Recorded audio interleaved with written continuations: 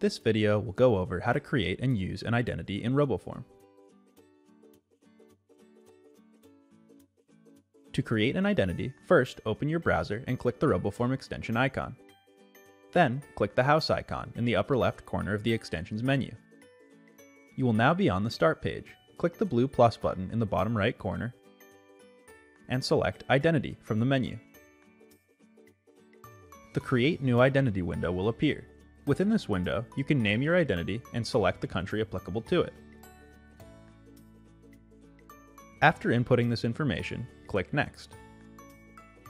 I have pre-filled this identity as an example, but when you first create your identity, it will be blank.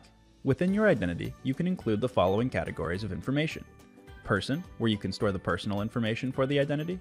Business, where you can store the workplace information for the identity. Passport, where you can store the passport details for the identity. Address, where you can store the address for the identity. Credit card, where you can store the credit card details for the identity. Bank account, where you can store the banking information for the identity. And car, where you can store the vehicle details for the identity. Press the Save button when you have entered your information. Having your information stored in an identity can be useful for a number of reasons, such as filling out shipping and billing information, filling out medical forms, and even entering sweepstakes. After navigating to a website which contains forms you need to fill out, click the RoboForm extension icon. The extension will automatically open to the Identities tab. Select the identity you wish to fill from by clicking the drop-down on the right of the Identities tab. Then, click the Fill Forms button.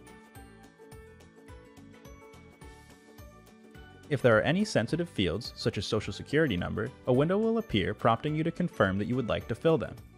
Click OK, and the information within that identity will automatically be filled into the appropriate lines within the form.